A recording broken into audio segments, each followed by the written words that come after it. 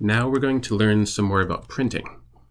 So in Rust, there are a number of ways to print the way you want your output to look. One first thing to note is that you have these escape characters. For example, you have a \t if you want a tab, and \n to make a new line. And note that this is print, not print line. But because you have this n in here, this is going to make a new line. And you can see that the Playground recognizes this. It's giving it a different color here. It's blue here, and then here as well it's blue. So it knows that this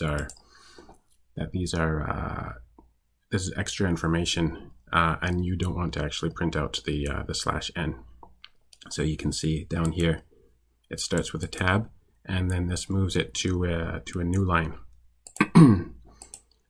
And when you're printing without any of these, it will also Rust will recognize when you move to a new line. So you can print over multiple lines, and it'll include these spaces. So when you start a quote here and end the quote here, it'll recognize that you have a new line, so you don't have to think about that. But you want to make sure that you don't print it like this, because then it will move to a new line, and then it'll look at all these blank spaces, and you can see all the blank spaces there. So when you have a new line like this, you want to make sure that it's right on the left side of the screen. And then back to the escape characters. There we go. So let's say you want to print /t. This is what you do. Or if you want to print the t, I mean.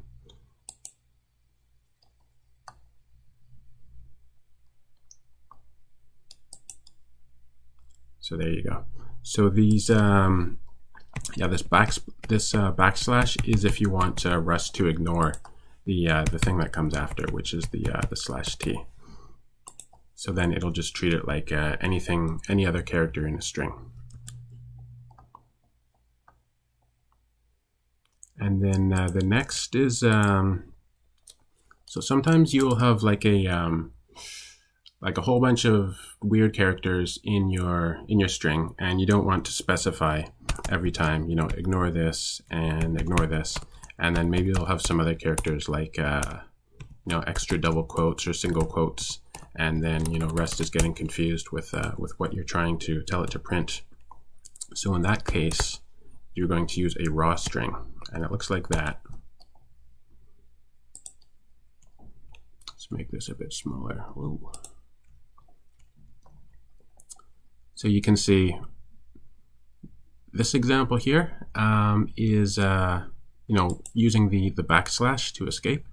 So you have if you want it to ignore a double quote, you put a slash in front of there, and then you have this address here, and then every slash is going to think that this slash has a certain meaning, but you want it to ignore this. You want it to just print the slash. So to do that, you need a double slash.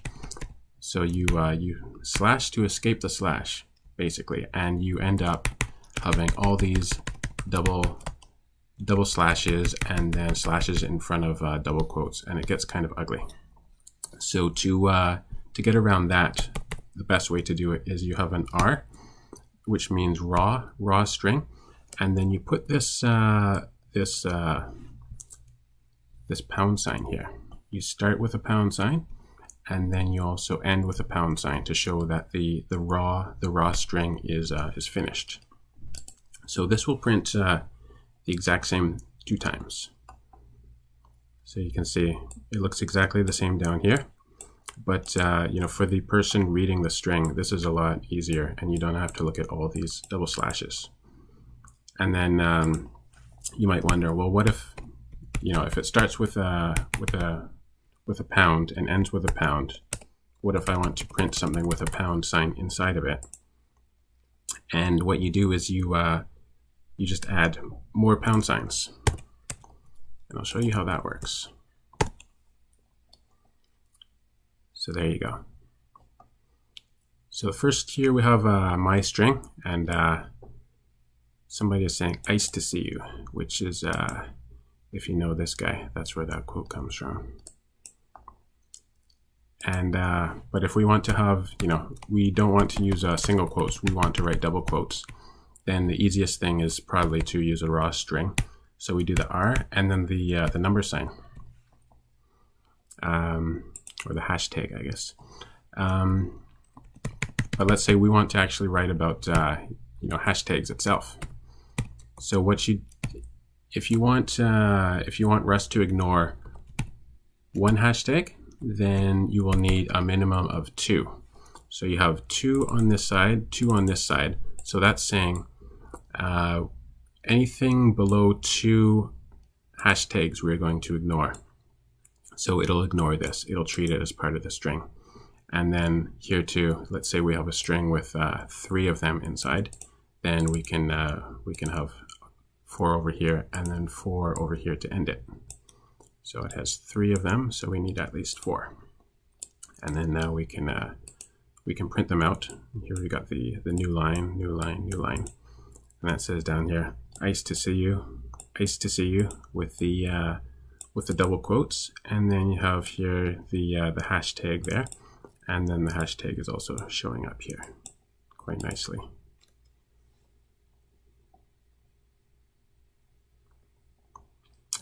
The next thing we're going to look at are bytes. You saw, so we have this R here. There's another letter we can put in front, which is the letter B, and that will turn a string into bytes. So let's say you want to know what the bytes are for a string. So let's take out the B first, and let's take out that. So here's just a regular string. This will look like numbers. Okay, so we'll make it into a byte string with a B, and then it won't print it out here because of this thing we looked at before. We need debug print, so that's fine. We know how to do this. So we add the colon and the question mark to get some debug printing, and then we can see these are all the bytes for the characters inside this string here. I wonder what this looks like, this pretty printing. Yeah, this is the pretty printing I told you about before, where it lines it up a little bit nicer, and each value gets its own line. So that's how you print bytes. You just put a B on it, and that's it.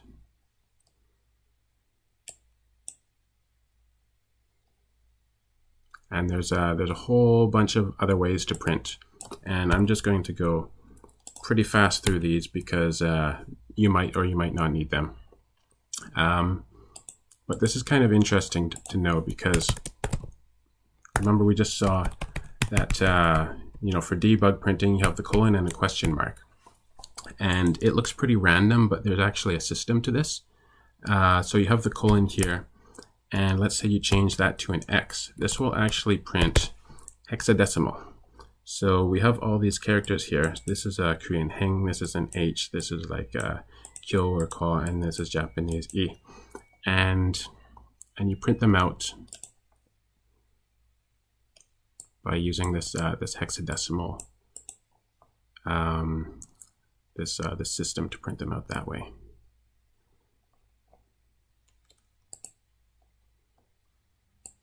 And then there's another thing you can do. We just looked at pointers in the last video, and a pointer shows you the location of something in memory, or a pointer shows the computer where to find something in memory. And what you can do with a pointer is you can actually print out the memory address itself. And so once again, instead of this, or instead of this, you change it to a P, and then you print out the pointer. So this shows that number 9, the reference to it, and this is on my computer, every computer will be different, is stored at the memory address, this one right here. So if you ever need to know that, this is how you print out the address of a pointer. And then there's a whole bunch of other things you can do. Binary, hexadecimal, octal, and you can see it's got the same format, colon and then something, colon something, colon and then something. So there it is in binary. Hexadecimal, octal, if you need to print that out, it's pretty easy in Rust.